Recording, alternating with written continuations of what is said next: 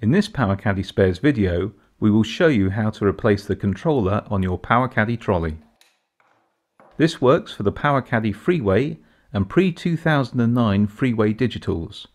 It does not work for the Freeway 2, the Freeway Sport and post-2012 Freeway Digitals.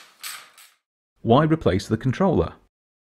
You will need to replace the controller if your trolley is running erratically or just doesn't work at all. The parts you will need are a new controller from our website powakaddyspares.com. The tools you will need are a Phillips screwdriver and a pair of wire cutters or pinchers. Step 1. Pull the two wires which run to the motor off of the motor. Step 2. Undo the two screws that hold the controller onto the underside of the battery tray and retain.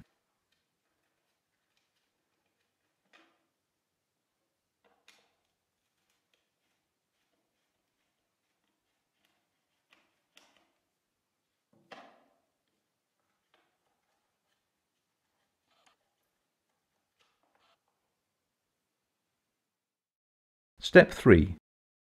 Unclip any cable ties around the controller cables connecting it to the frame.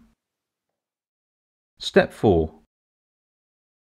Pull apart the junction box connecting the controller to the wire which runs to the handle.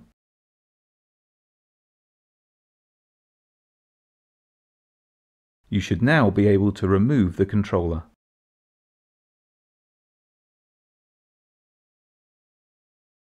Step 5. Fit the new controller with the two screws and attach it back onto the tray.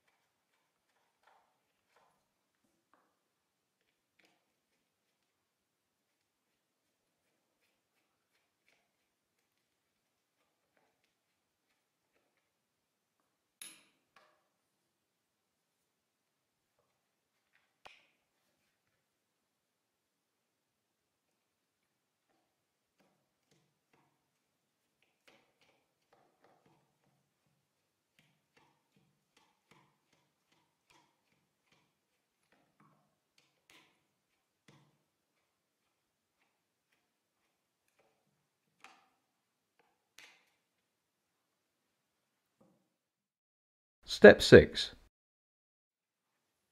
Connect the junction box to the handle wire.